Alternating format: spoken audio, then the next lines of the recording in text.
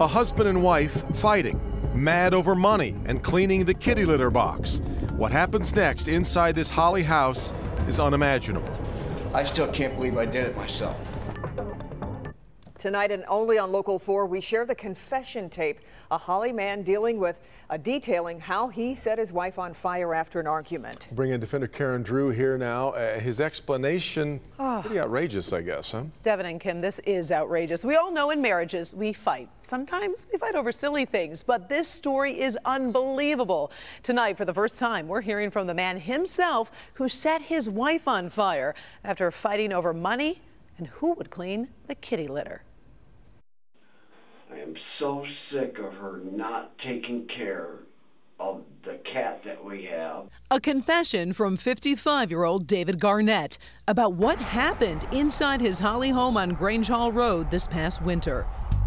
A fight over money and who would clean the kitty litter box. She'll leave it and go to work because all she thinks about is Losser, going to work.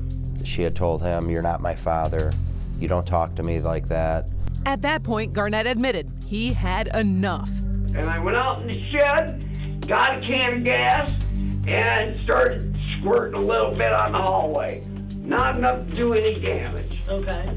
Just thought I would scare her. That's right. The husband of 12 years started pouring gasoline in his home and on his wife for revenge. She was against the back wall. Against the back wall, trying to get away from you? No, just she was just back standing there, and I don't know, she was trying to get away. There's no way to get away from me. She was confused, didn't know whether to call the police or the fire department, and he lit her on fire. He poured gas on her clothing, lit her on fire. Garnett says at that point he realized what he had done. I turned on the cold water in the bathroom right around the door and just kept throwing 24-ounce glasses of water wherever I saw fire. Okay.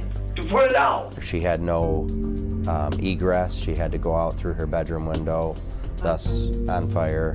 She rolled around in the snow. She did the stop, drop, and roll, went to her neighbor's house, and eventually they called 911. People versus David Garnett. Recently, Garnett appeared handcuffed in his walker inside an Oakland County courtroom. The defenders were there. I still can't believe I did it myself.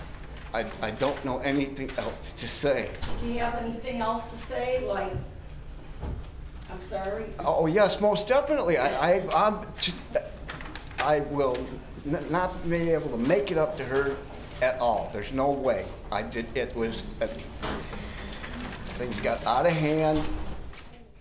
David Garnett was sentenced to 135 months to 50 years in prison for 1 count of assault with intent to murder and 1 count of arson in that incident. Oh, goodness. Do we know how the wife is doing? Well, she's not doing well. She suffered severe burns and to her lower extremities, and she did not attend her husband's sentencing because she has checked herself into a mental facility to deal with this after the assault. Wow.